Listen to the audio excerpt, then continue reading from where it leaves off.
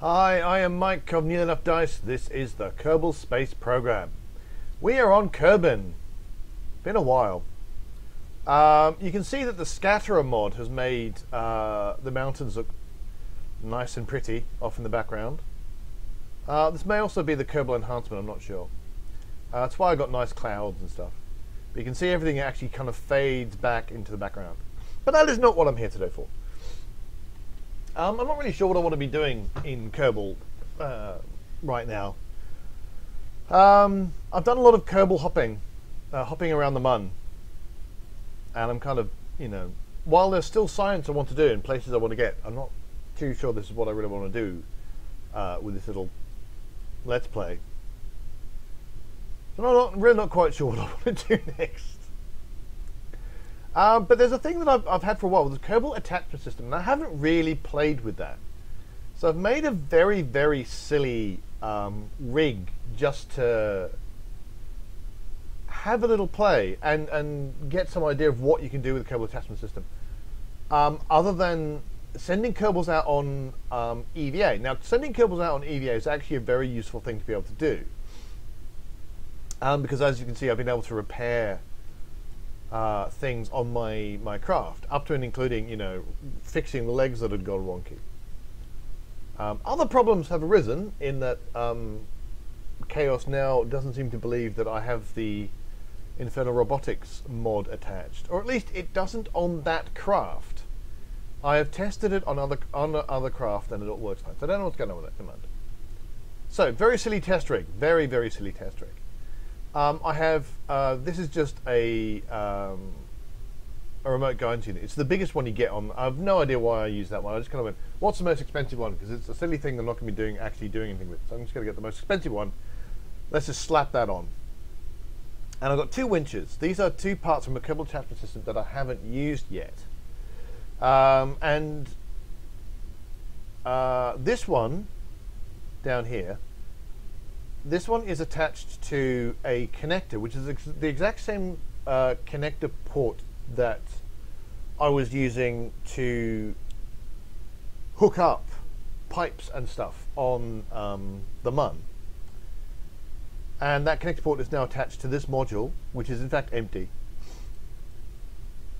But this is like a crew module, so you can imagine this represents some kind of craft or something. And this one has got a harpoon on it. So if I right click on this, right, I'm going to go with show GUI, because you can do other things. I can do it all from the right click, but I'll use the GUI first.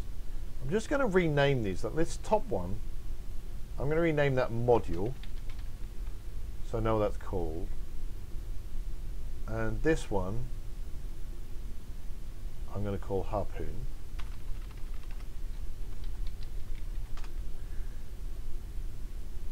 And there's also a little camera down here that you can see, which is a nav cam, which is a very simple camera. So what I'm first going to do, I'm going to take the module one, and I can hit extend, and it will extend. And as you can see it kind of wobbling down as it went and stuff like that. So I can lower a thing down like this. So you can imagine some kind of sky crane type arrangement. We've got, like the Curiosity rover, there was a sky crane and it actually lowered, Curiosity down on a string, and then I can hit unplug. Oh no, yeah, unplug. And you notice the camera moves because when they were plugged, this was all one thing, and therefore the center of gravity of the whole thing was down here. And now the center of gravity is around here. So I can now hit that. So that's going to retract the winch. So there you go.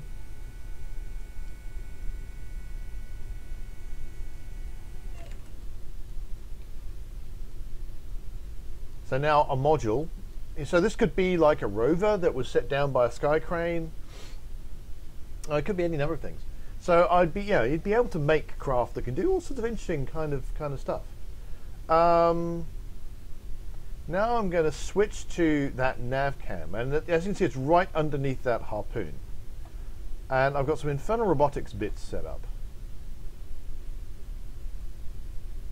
So let's use... Oop, wrong way. I want to go this way. So I can basically use this to aim my harpoon.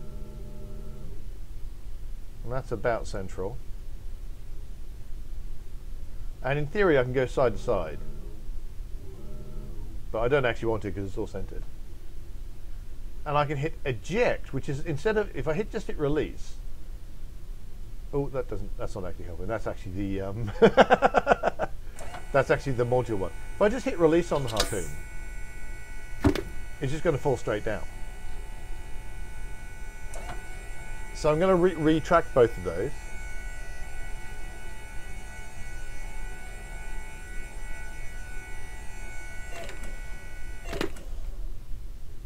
Instead I'm going to eject it, which will actually hit it fairly... Yes! Now, I have to admit, that was a bit more, you know, it's throwing the thing around rather more than I would expect to be possible. And I don't know whether it just shoots out with that kind of force, or whether this is just, because this is an empty lander can with nothing in it, it's just that light. You can see it gets thrown around quite a bit. And so now I can retract. Well, that's quite quick. Let's slow down a bit. Put that in the middle.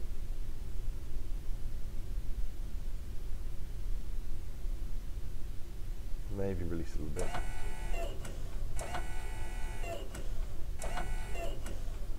Whoa. Hey. I'm surprised it is in fact surviving all of this nonsense. This may be a limitation on the physics engine.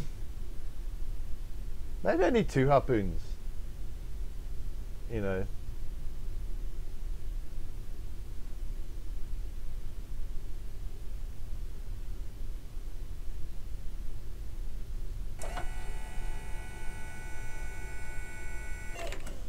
And there we are. We are now nicely attached.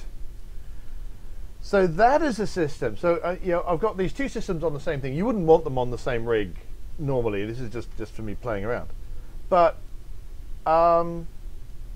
you have the possibility of having items attached to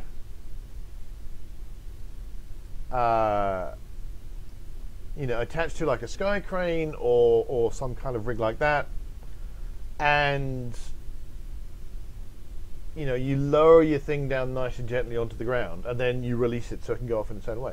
So that might be a way of getting a rover down onto a surface without damaging it. And it means that the rover itself wouldn't need to have engines to fly itself down. It could have a separate bit that flies it down, drops it, and then heads off. And the other option with the harpoon attached, there's also a grappling hook. I think there's also an electromagnet. The other possibility is to have the ability to fire out at an item which did not in fact have the capability of being attached. It didn't have any way of attaching. You could harpoon it and grab it. I think you can harpoon asteroids, but I'm not sure. I clearly can't harpoon the ground around here. I say clearly, actually. I'm not sure that it is as clear as... if I eject with a harpoon, it just goes straight. I'll demonstrate this, in fact. So let's release.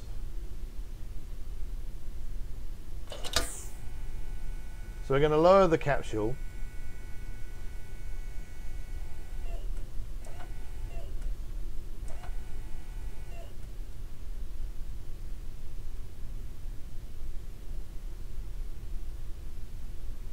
You notice, although there's tension, you know, I've now released the tension.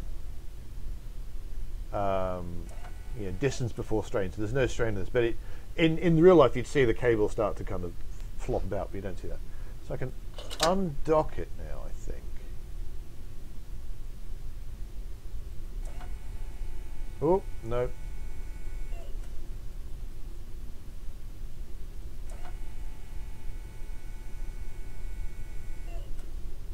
Detach? Is that what I want?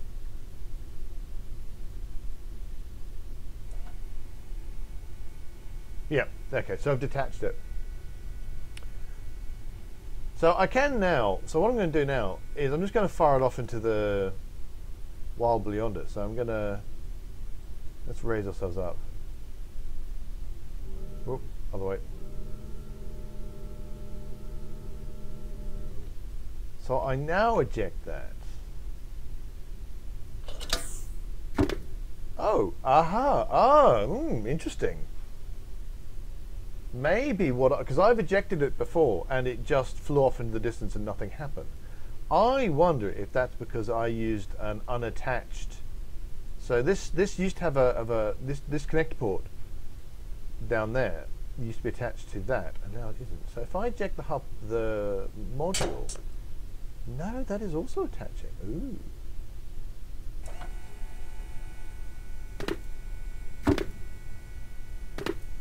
So I'm now breaking everything, which is rather hilarious. How interesting. That is not what I thought happened at all. I think it's because I didn't have an end on it, because that one's attached to something. I'm not quite sure what. Right, so let's bring that one up. Actually, I think the one on the one that used to hold the module has just gone straight through into the ground, because it's gone 50 meters away. This is all a learning experience. It's gone 50 meters away. So I think that's gone into the ground and is now way down underneath the ground. So I'm having to winch it up. And it's only when it gets to about 10 meters you're going to start seeing it actually appear. There we go. There we go.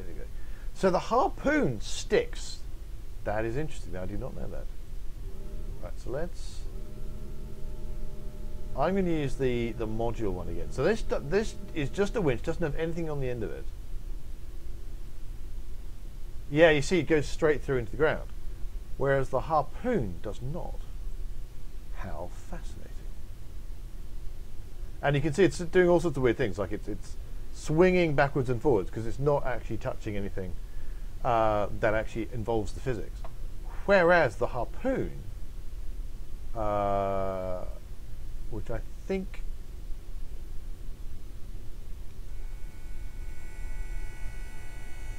the harpoon may have its own problems actually. The harpoon is probably not attached properly.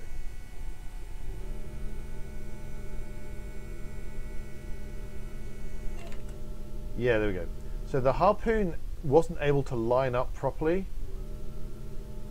with the ejector port, so it wasn't able to come all the way in. So now it's locked in. Oh, what have I done? So I've actually got, I don't know why I closed that up. I've got a lateral and a vertical. I'm not bothering with the lateral. But if I fire the harpoon, that does connect to the ground.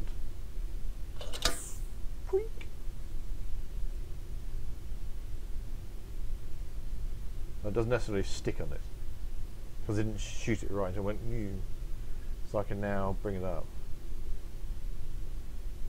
And I think it is in fact sticking. Well, I've got some slack to pull up.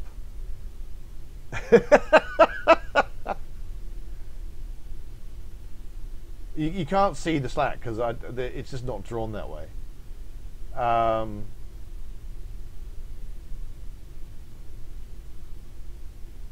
So now it's actually sticking on the ground as it gets pulled in. This is really cool. So this gives me all sorts of interesting options that I can use maybe to make some interesting craft. Especially if I start chasing asteroids, which I don't think I'm going to do, but if I did, it would probably be quite handy to be able to. Let's go the other way. Oh, have I just attached? There we go. I think it temporarily tried to attach to the module there. So by pointing it down, it's now going to be able to hook back in. And now if I switch with the minus key back to my whoop, let's get down again. Whoop, that's not look good.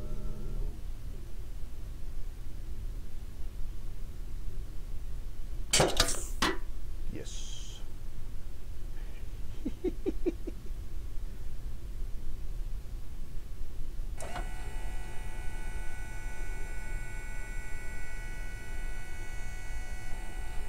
So there you go.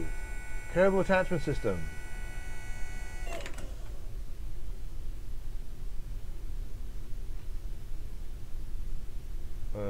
Minus system. So Kerbal Attachment System enables you to grab things that you wouldn't be able to grab, release things you wouldn't ordinarily be able to release, and generally do some interesting things. So there you go. That is stuff I've learned today.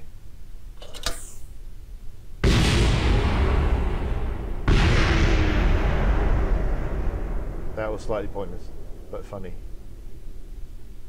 So there you go. That was a very simple, short thing. I'm just playing around and being silly. Thanks very much for watching. Do hit like and subscribe. Enjoying the videos. Come visit me at neilupdice.com. We're also on Facebook and Twitter. Find us there. And until next time, reach the stars and play around with winches.